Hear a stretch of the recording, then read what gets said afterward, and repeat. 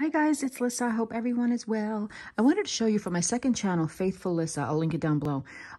So you can see what I'm coming up with today. This is what I want to do today. I'm taking a break from the doll videos. I mean, I have some already. I'll probably post one.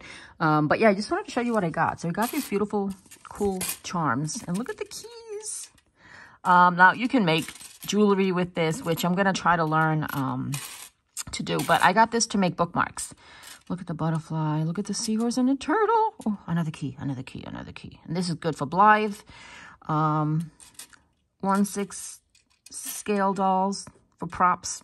So, of course, I'm going to use some of those. And, yeah. And then I was thinking about these garment bags, guys, for journaling or junk journaling or anything like that, scrapbooking. I'm going to use these. I kept all the garment bags from the LOL OMG dolls. Most of them, I think I have them all.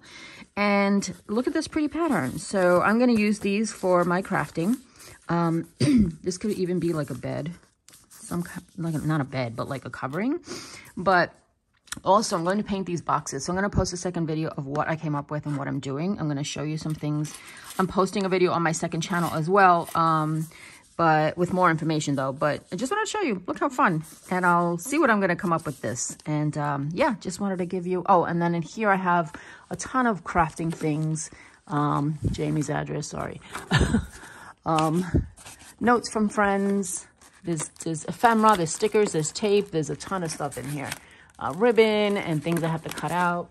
And then here I have a lot of stuff. Anyway, stay tuned for what I come up with. I also have a little bag of Choose Joy of ephemera and little bits and pieces of things that I'm going to use. So, yeah, guys, that's it. I wanted to show you what I'm up to today. Bye.